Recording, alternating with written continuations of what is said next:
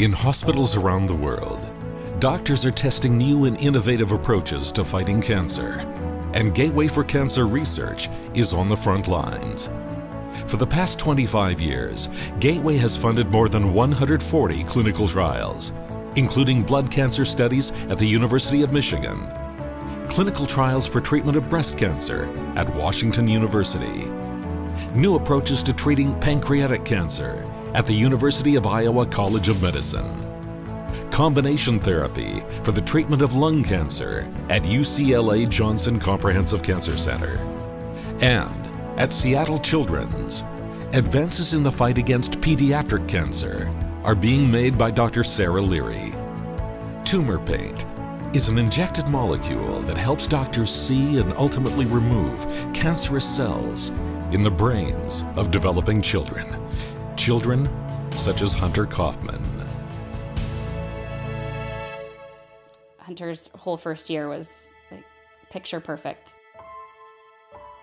Right around Hunter's second birthday, we started to notice some changes in the way he was walking. And when you'd pick him up, he'd start to tuck his knees a little bit, almost like it was hurting him. December 28th, he wouldn't even stand at that point. He would just fall. We decided to go ahead and take him into Seattle Children's. A really nice woman walked in, and she had introduced herself as a doctor.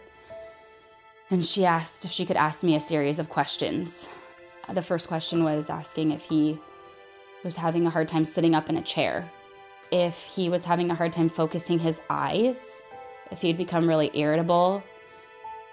It was like she was pinpointing everything that was going on in his life. And all the answers were yes.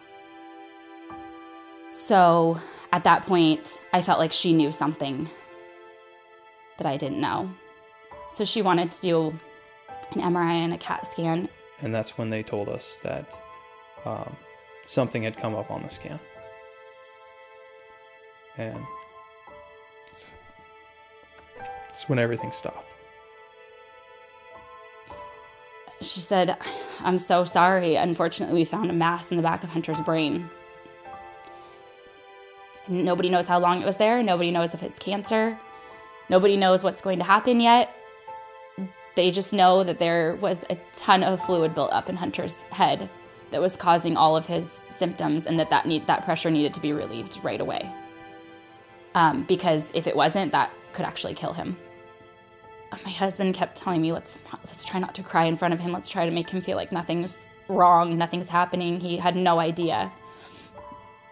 And I just remember he kept saying, "Don't cry, Mama." And that was the first actual real sentence Hunter had said in his life, too. I only got to see him for about 10 minutes before they whisked him back to surgery.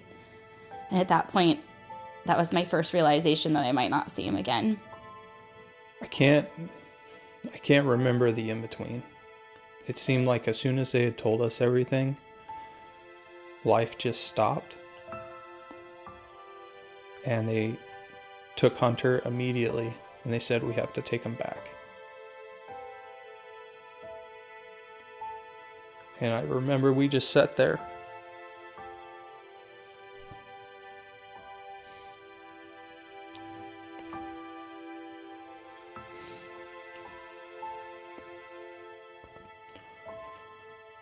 It was hours. I don't even know. There was a resident doctor who was trying to tell us about what the draining of the fluid was exactly. And I just told him, I said, can you just please promise me right now that you'll bring him back and that I can at least see him? I was worried we weren't going to see him again. Hunter had grade 4 classic medulloblastoma. And then I remember Dr. Sarah Leary came in, and she wanted us to look at this one specific trial that they were doing for the surgery to make the tumor glow. We automatically elected to do it, just because if nothing else, we could make sure that we helped progress all these technologies for other children. Hunter was not the only one out there with a brain tumor. and I don't know what I can do to help.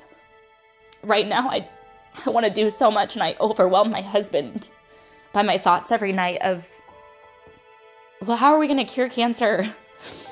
Every single part of his treatment plan was crucial into saving his life. And I actually often try to think about gifts that we would give to people that have done something remarkable for us, like the Gateway Foundation and Tumor Paint and all our doctors. And I can never come to something that would repay them for everything that they've done for us.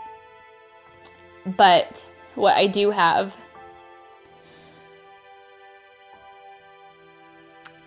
is Hunter going into celebrating his 3rd birthday and no longer having cancer, and talking and walking and wrestling with his brother and saying his ABCs and being a normal, perfect 3-year-old.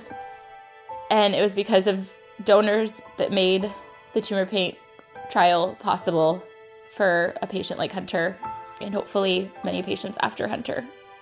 Saturday mornings, I usually wake up to him coming into the bedroom, tapping on my face, saying, "Time to wake up, Daddy."